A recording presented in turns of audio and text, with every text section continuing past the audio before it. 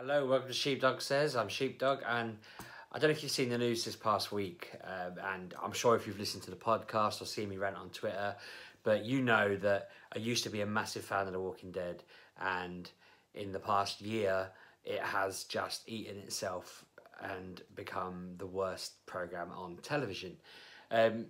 The news, and this isn't really spoilerish. I mean, it's everywhere. So if you don't know by now, it's probably better that you find out like this than by watching the trash that will be season 9. But Rick and Maggie are both leaving in the next season because the actors and actress have had enough. By the looks of it, they realise it's the most boring, turgid, badly written, badly thought out mess. It's just the worst program compared to how it used to be, and I consider that even in like season 2 when it completely lost its way and was a whole season of looking for a character that nobody cared about, that nobody wanted to find, and that ultimately was just a waste of time and a massive red herring. But even then, it felt like it had more promise than it has done since it's become the shooty, shouty show. They've killed off major characters that shouldn't have been killed off. There was no reason to kill them off. I wonder whether if they'd known they were going to have the problems they have now, whether they would have killed off the characters they did in the last season. But as somebody who invested a lot of time into the comics, I mean, on my vlog, I wrote like a lot of, actually thinking about it, it's probably a little bit lame because it's probably basically fan fiction, but I was just writing what I wished they'd do with the program or how I wished the comics would go. And I'd written this whole kind of, I can't remember how many parts I wrote, 3 or 4 parts now, about how I wanted them to basically start heading towards an end game. I wanted them to find out that Russians were like stationed on boats outside of America, just kind of observing what was going on because most of the world was still okay, and my plan was that, you know, they'd start getting people who would come on and take a few of them off to the ship to either test on them, look after them, see what's going on, see if they're clean, see if they can be cured, and just generally try and move it into a more broader, this is going to go somewhere kind of pattern. They could have ultimately had it go in a rather depressing direction and had maybe the infection spreading and getting worse and killing everyone and the world kind of ending or something like that. But it seems like it needs that kind of fork where they push things to a point where they either go towards a cure and the world being saved, or they go towards no cure being possible and the world ending. But they don't seem interested in that. They seem more interested in just wandering around in circles, being literally Walking Dead forever. And the comic can kind of pull that off because you read it once a month. You've been reading it for 10 years. You're just kind of watching the characters as they whittle away their lives until they die. That kind of works as a comic. Although I've stopped reading the comic for the most part. I don't think I've read it in at least 6, 7, 8 months. Because it might not have been that long. Actually, comics are hard to track in your mind because it feels like forever, but I'm probably only 4 comics behind. But I kind of felt like that had jumped the shark when they just started going off on little travels and meeting these really bizarre characters who just seemed, I don't know, they were too kooky and oddbally, and I thought, well, all the kooky people would have stood out too much by now. They'd have been killed by now. You can't think that there'd be these mad, you know, really outlandish people who have mad bags of personality and have spent 2, 3, 4, 5 years on their own. It just doesn't add up. So they've either got some sinister backstory to them that I've not yet read, or they're just weird. But I feel like the TV show tried to be too clever, and I did a thing before, I don't know, I can't remember if it was a video or a vlog, where I was saying I don't understand why TV executives feel the need to try and be too clever, especially if you've got like a main piece of work to work from. You know, they had over 10 years worth of comics that they could have literally just followed. I don't think that would have been the best plan, to just go monotonously through the comics, because people would be constantly waiting for certain things to happen. But to do little twists on that would have made sense. I feel like they made mistakes early on that they never recovered from. They badly casted Andrea, and then they couldn't fix that, so they killed her off and kept Carol around, who was also, in my opinion, badly cast and is a rubbish character anyway. Instead of her dying in like season 2 or 3 where she should have done, she's still in the bleeding show, whereas Andrea was killed off when she should have been alive for at least another 2 seasons in the TV show. You know, getting rid of some of the other characters was mad. getting, you know, the stuff that's happened in this season. I don't really want to pinpoint it too much in case some of you haven't seen it yet, but the stuff that's happened in this season shouldn't have happened, and it seems mad that it has. And you're just kind of looking at it all thinking, if you'd have just got some things right at the start, you'd probably have been okay now. But because they've messed up and they've not looked after people right, they've got two of their main bleeding, you know, Maggie and Rick, along with Carl, would have been running the show, for like, running the communities between them for the next like 5 years or whatever. And yeah, basically they're moving on from that and they can't possibly do it. It's all a mess. So I just don't get it. It seems mad. It seems like such an odd decision for such a highly rated program. And that's another thing, like, they always say this show gets millions and millions and millions of viewers, but I don't really know how all that works anymore, because it used to be that they would just ask a few people what they were watching and then they'd extrapolate that out into the world and say, right, a bajillion people are watching this, or only 4 people are watching this, so we're going to cancel it. But they seem to have decided that Walking Dead gets, I don't know, 15 million viewers an episode, and that it's the best thing on. I can't, off the top of my head, I don't think there's many shows that get that many views or more views. Don't think Game of Thrones beat it, or it might have only beaten it once or twice. My mate works for Sky and he was telling me some of the outstanding ratings of things, and Walking Dead's always done really well. But if you look around online, nobody's positive about it. Nobody says it's a popular show anymore. I really hope that it doesn't get constantly supported for being trashy, because it's just turning into a weird soap. And they've made the insane decision to give Daryl the lead. They're paying Norman Reedus 20 million quid to stick around and be the lead character. And he's the worst character in it. He's the absolute train wreck. I get that he's the one they've made, that he's the one AMC own, and he's the one that they think will make them a successful show moving forward. But they've tried to release Daryl games that have flopped.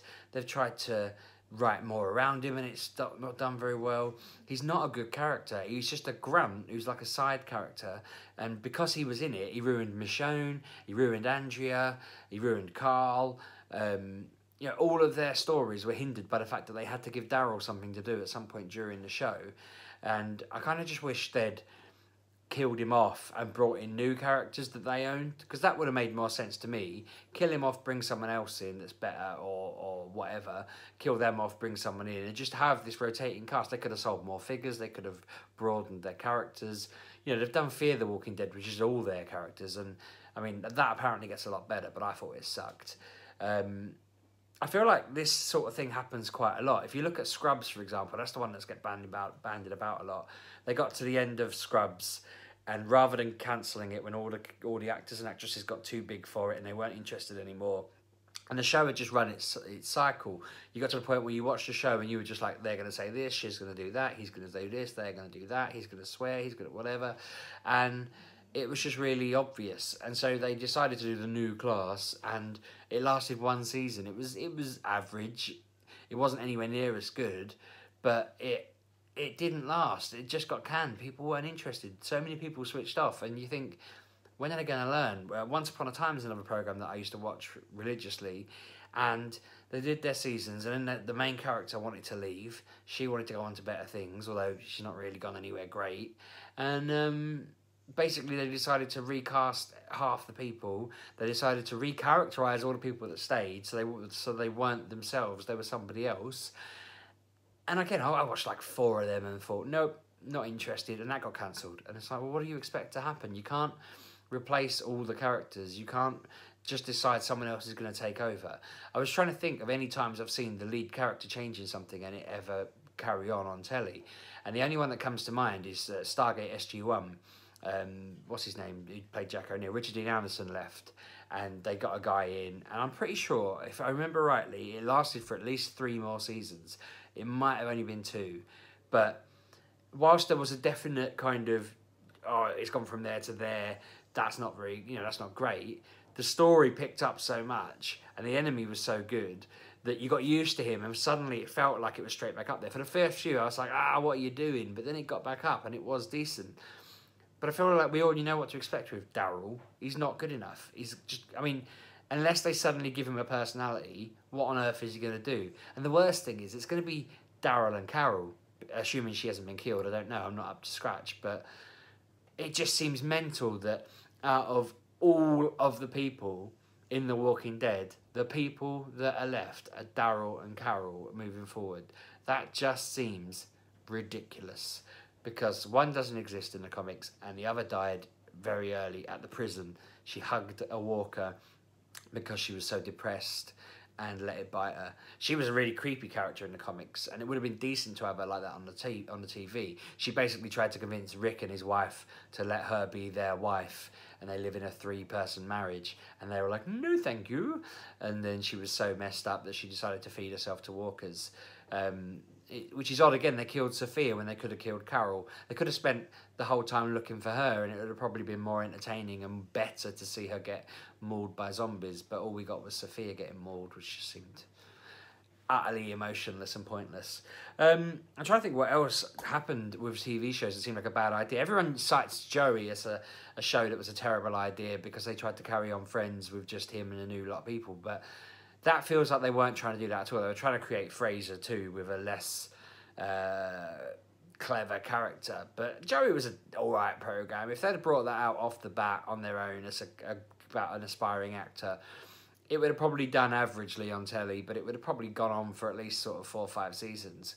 The fact that it was the spin-off from Friends killed it, because everyone was expecting it to just go from Friends straight to Joey with loads of cameos, and they made the weird decision of saying, no cameos, they won't be in it, which seems really odd when you've built it on that premise. You'd have at least had them pop in once or twice throughout. I think they got 2 seasons, actually, but it was weird to think that none of his friends visited him in that whole 2 years when they lived together for 10 plus years. This is it, I guess. When shows make no sense, when they haven't thought about it logically, when it doesn't feel right in the universe that it's in, it doesn't work. And that's what this is like at the moment. The fact that I just can't see any communities suddenly going, well, Rick and Maggie are gone, let's all follow Daryl. Doesn't work. He's never wanted to be a leader. He doesn't want to be a leader. He's not interested in it. So unless it's just him getting on his motorbike and riding off into the sunset and seeing what pops up, I just don't see how it works. That would probably be the only way I'd look at it and go, I'll give it a watch out of interest. But even then, I don't want them to benefit from the numbers. I don't want it to be 15 million on one. I'd rather it be 15 million and not go above that. I'm hoping it'll be much lower. I just want them to just fail now and just assign this to the scrap heap, give it 10 years and then bring it back, and we'll all reminisce about what a load of rubbish the old one became and whether they can fix it this time. But yeah, anyway, that's my TV rant for the day. I think we're about to watch season 5 of Arrested Development. That has been really cool. That's a program where they tried to do something clever to make season 4 work, and I don't really know why they did it. They filmed it in a weird way. They couldn't get everyone together on time, so they filmed it in this weird order and mixed and matched, and it didn't really work. I thought it was okay, but it wasn't great. I've just rewatched they've called it the remix. They've called it Arrested Development Fatal Consequences, and watching it in their new order is so much better. I recommend it. The first episode wasn't great. I watched the first episode back and thought, I hate Buster. He's not a very good character. This is stupid.